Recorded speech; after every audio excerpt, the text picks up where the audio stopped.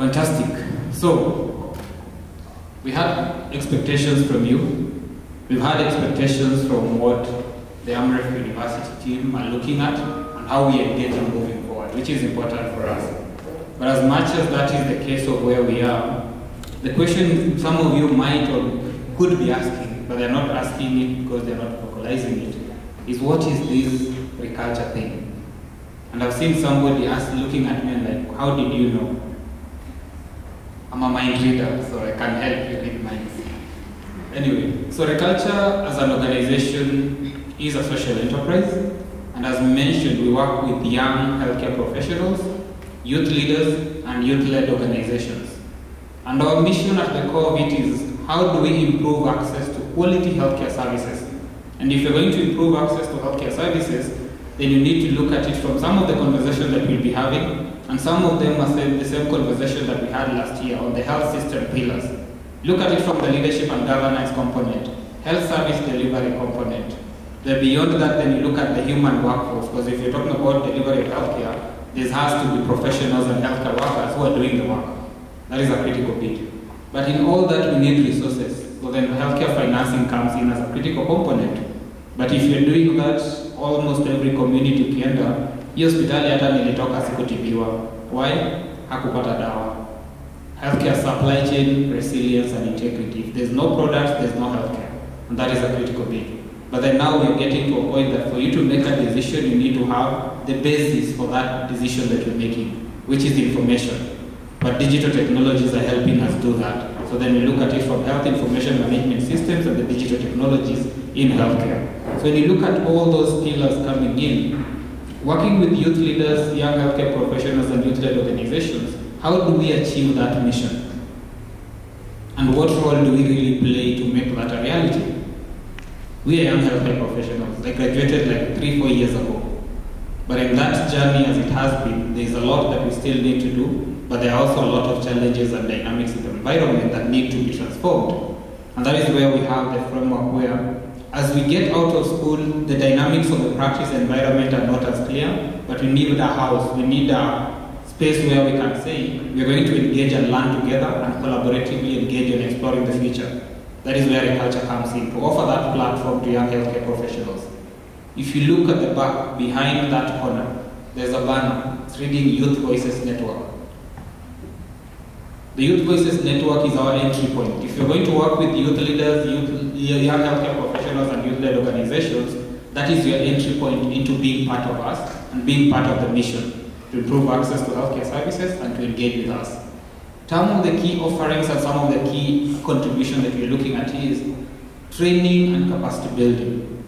And when we talk about training, don't assume that we're offering you a new pharmacy degree, medical degree, or nursing degree. No, we don't do that.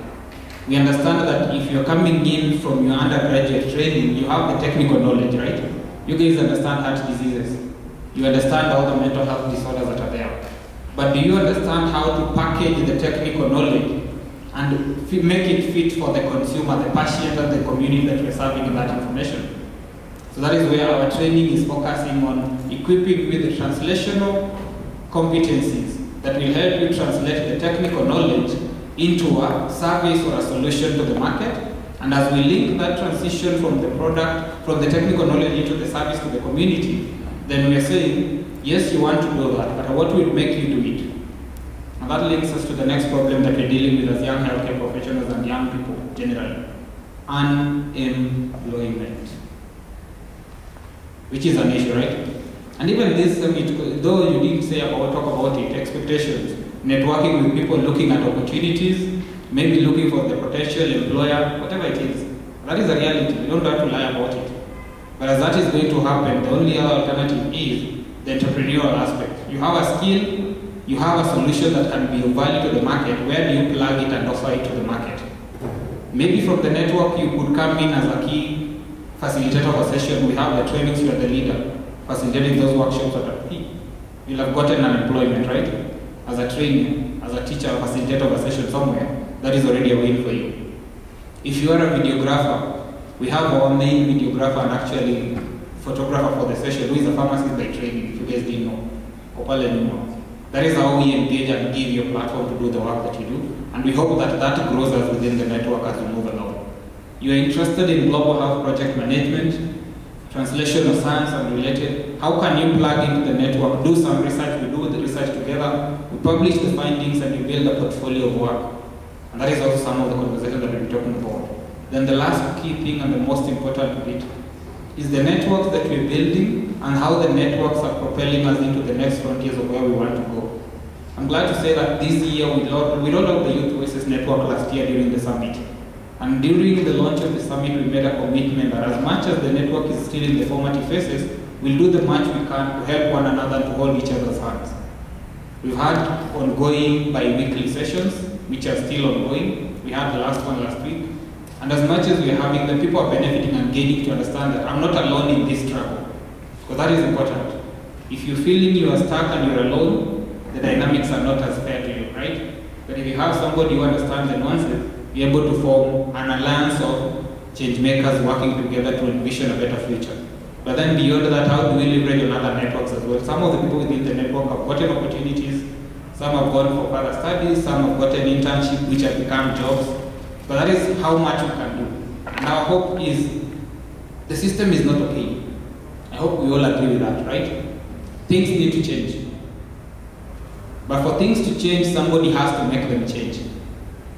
That somebody has to be between me and you and with amongst ourselves.